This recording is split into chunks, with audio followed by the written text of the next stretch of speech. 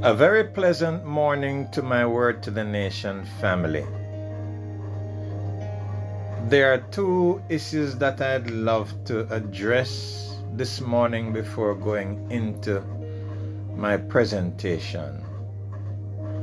One is that most of you might be aware that my WhatsApp account from the number 87678275572 was hacked into by unscrupulous persons 2 Sundays ago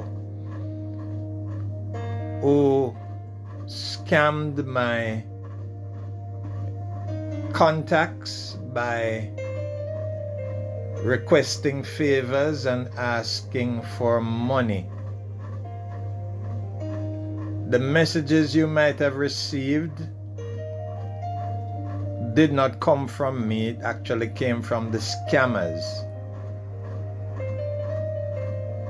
I would want you all to be aware that you have to be extremely prudent in a time like this when the scammers have become very prevalent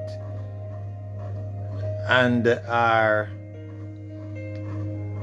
doing so much to really rob us of our resources.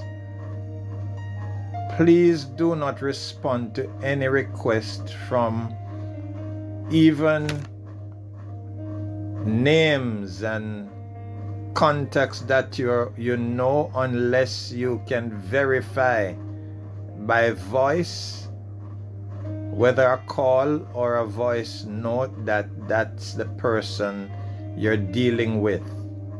The scammers have gotten so sophisticated that if you're not on your guard, they can fool you.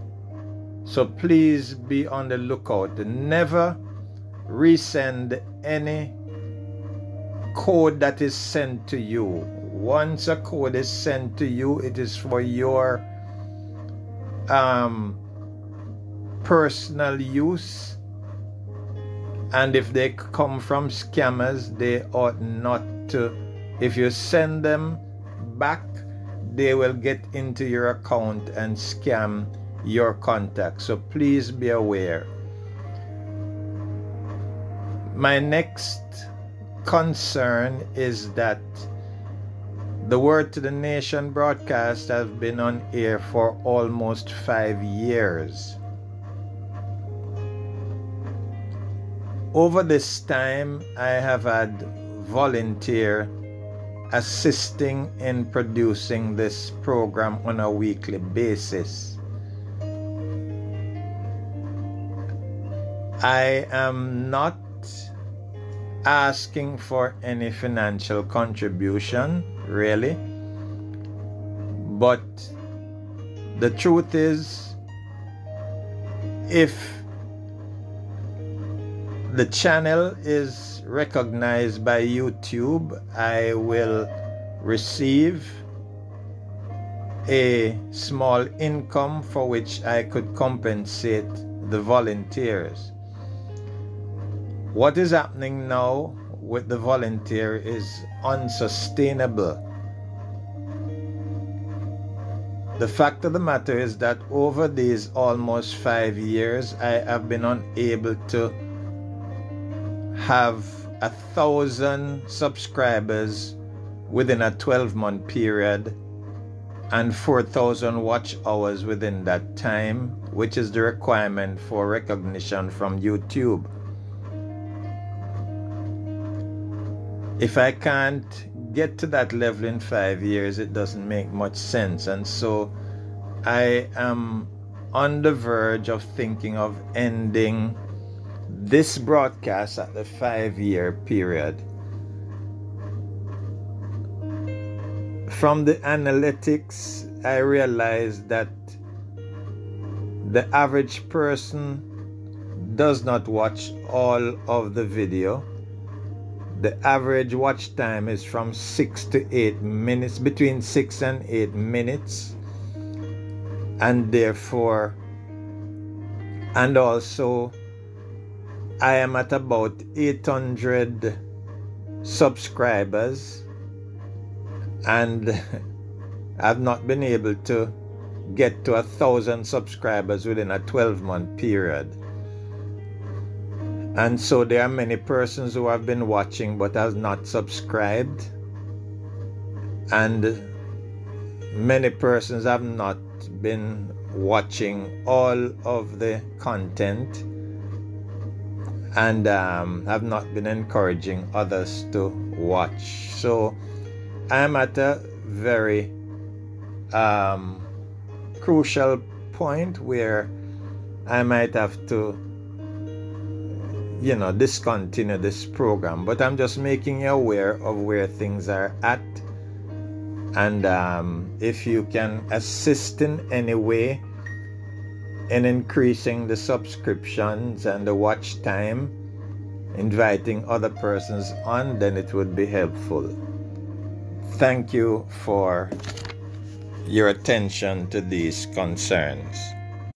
Just to let you know that I have been able to fully recover my WhatsApp account, and things are now back to normal. Thank you. The theme of my presentation this morning is praying for a breakthrough, how to get results. Have you ever felt stuck in life, facing a mountain that seemed impossible to climb?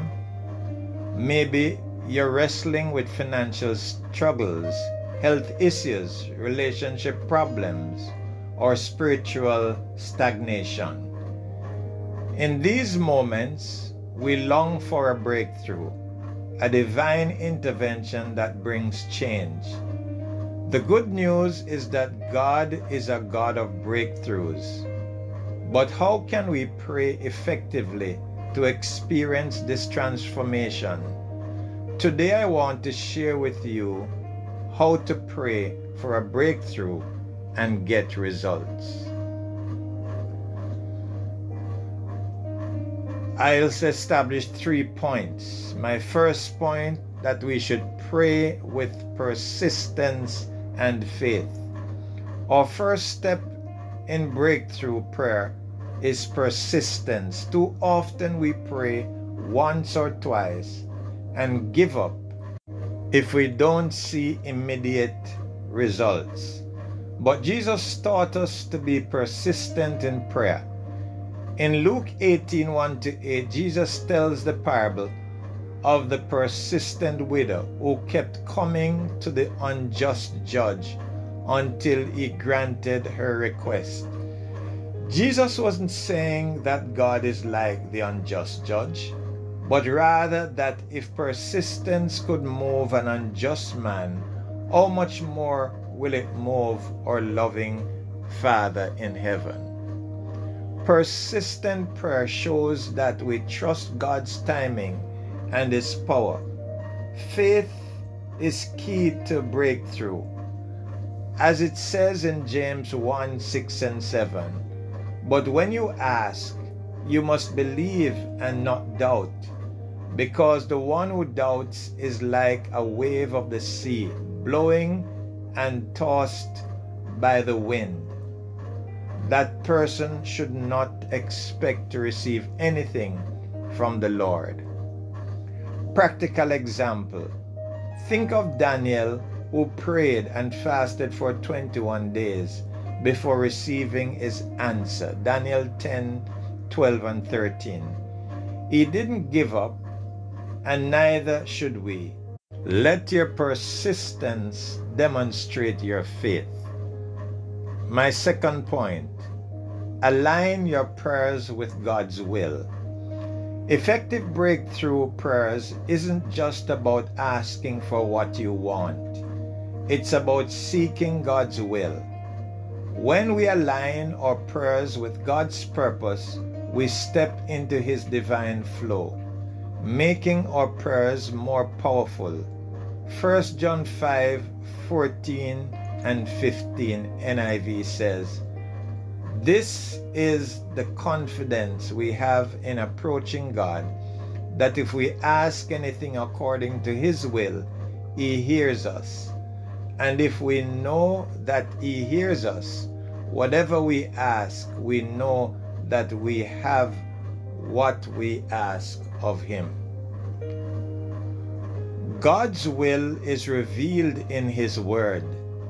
So pray the promises of Scripture over your situation. If you're praying for healing, declare the truth of Isaiah 53:5 that says, "By His stripes we are healed." If you're praying for provision, stand on Philippians 4:19, which says, "And my God will meet all your needs according to the riches of His glory in Christ Jesus."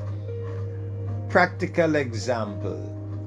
Jesus in the Garden of Gethsemane gave us the ultimate example of aligning prayers with God's will.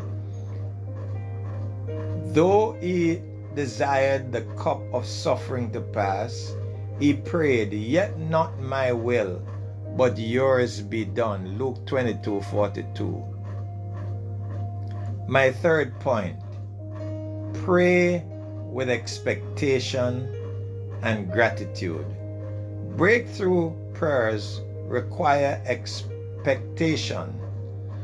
When we pray, we must expect that God hears us and will respond in His perfect way. Mark 11:24 says, "Therefore, I tell you, whatever you ask for in prayer, believe that you have received it, and it will be yours." This doesn't mean God is a genie granting every wish. Instead, it means we trust His goodness and power to work on our behalf. Expectation flows from knowing God's character. Additionally, gratitude is a key that unlocks breakthroughs. Philippians 4:6 tells us, "Do not be anxious about anything, but in every situation by prayer and petition, with thanksgiving, present your request to God." Practical example. The story of Paul and Silas in Acts 16:25 and 26 shows the power of expectation and gratitude. Despite being in prison, they prayed and sang hymns to God, and the result was a miraculous earthquake that set them free. They did not wait for the breakthrough to worship. They praised God in advance. Today, if you're seeking a breakthrough in your life, commit to praying persistently, aligning your prayers with God's will, and praying with expectation and gratitude. Maybe you've been on the verge of giving up, but I urge you to hold on. God is faithful, and He desires to give good gifts to His children. Start this week by setting aside dedicated time for breakthrough prayers. Find scriptures that align with your needs and pray them boldly before the throne of God. If you have been praying without expectation, shift your mindset.